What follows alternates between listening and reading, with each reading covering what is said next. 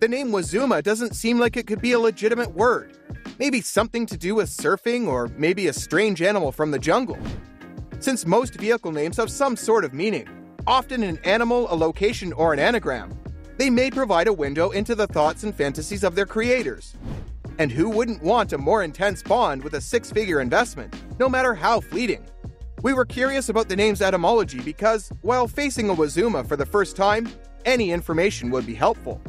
The moniker Zuma, which is derived from the Japanese word for storm, stands for the quad's W-wheeled geometry, which in turn refers to the way the front wheels are spaced far apart and the back wheels are situated close together, providing better stability than previous quad designs. Lazareth's beast thus serves as the definition of the phrase, which is, it must be stated, rather fantastic. Any vehicle constructed from the finest components of luxury automobiles will be pricey. The Wazuma is no different. For the price of your chosen Wazuma configuration, you could alternatively assemble a stable of luxury vehicles ranging from impressive to downright fantastic, depending on your desired combination of European origin components. Instead, those expensive cars will be disassembled, and the best parts will be combined to create a new vehicle. The Wazuma moniker is surrounded by model names, since there are numerous such best-of-the-best configurations, like trim levels on a car or engine displacement on a motorcycle. All Wazumas are quad-frame bikes, which are more akin to vehicles without cabins given their size and power. The Wazuma has been around for a while, but the new V8F gained attention for its chart-topping brazenness. Now, what about the other part of the name? Well, it came from the firm's founder, Ludovic Lazareth. He studied automobile prototypes at the Espace Sparrow School because he was interested in vehicle design. Because of this training and expertise, Lazareth's strategy differs significantly. On Lazareth's website, it is said that the majority of car designers begin with computer software that enables them to modify the required shape. Lazareth, on the other hand, likes to go right to work with the materials. The rubber, plaster, or clay are the objects that receive refinements. A monitor is not. The vehicle's body is finished to Lazareth's satisfaction, and then molds are created for the real manufacturing process. Computers are only then introduced to verify that the technical and mechanical components are in sync with the body. Lazareth claims that despite foregoing the conventional sketching and drawing processes, this method honors the creative aspect of vehicle design. Although Lazareth gained notoriety by altering Yamaha VMAX motorcycles and producing one after another, his skills are not exclusive to motorcycles. Since opening in 1998, his business has amassed a sizable portfolio of other automobile projects. Now, on to the two amazing trikes that we are here to talk about. Let's talk about the Lazareth Wazuma first. To the extent that anyone is familiar with the niche market of French exotic motorcycle specialists, Lazareth is renowned for its ultra-sleek and powerful bikes. Photos of Lazareths often have an unnatural sheen, like a particularly weird piece of film set design, rather than a natural light. It's the case sometimes. Because Lazareths are so unique and suitable for superheroes, the company has been asked to make bikes for several movies. The most well-known is Babylon AD, probably because Vin Diesel can appear natural in any vehicle. How, therefore, is a bike as cool as that one built?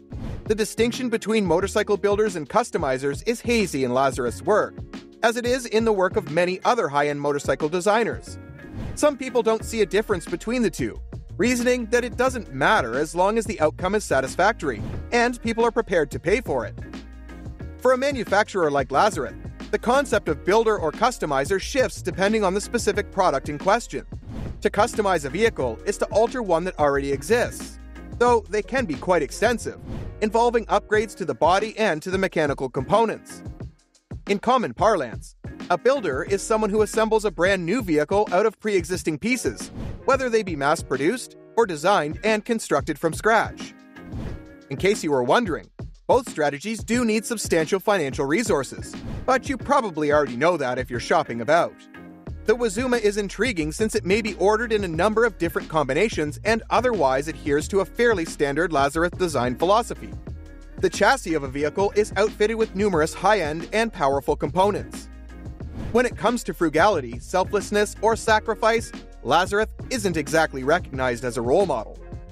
The Wazuma is the most recent and extreme illustration of how everything is hand-picked because it is the best it can be. Now, a little about the Rewaco Trike RF1 LT2. There are 4 wheels, 2 seats, and a lot of chrome. With a Rewaco RF1 LT turbo tricycle, it's impossible to sneak up on anyone. Passers-by hear the overall artistic statement long before they see it. This is provided by the bruising 148 kilowatt, 201 horsepower, 1.6-liter turbo petrol engine. It has 4 combustion chambers, and the noise is expelled through 2 exhaust tailpipes, both of which are chromed. The RF1 LT2 is the top-of-the-line product for Rewaco.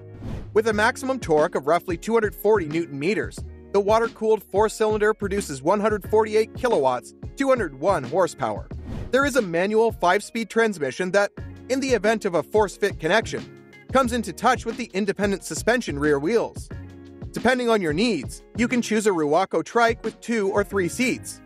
2 bench-style seats are standard on all conversions models, which more closely resemble those found on motorcycles. Rewaco vehicles' excessive steering head angles are likewise ignored in these redesigns.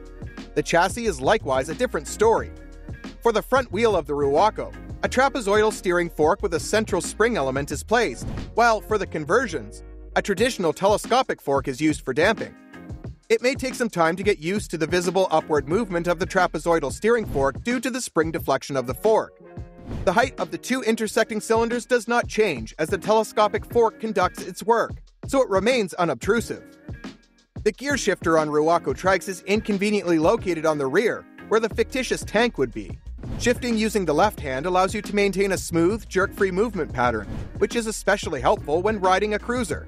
Remove it from the grips on the handlebars. The right hand is used to slow the bike down by twisting the throttle grip. Braking is done with the pedal on the right and the clutch on the left.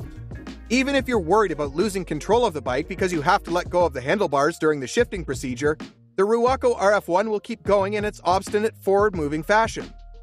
It is possible to drive around bends while using only one arm, for instance, to shift gears. With a length of 3,410 millimeters and a width of 1,880 millimeters, this tricycle is comfortable to ride, secure on the road, and simple to operate.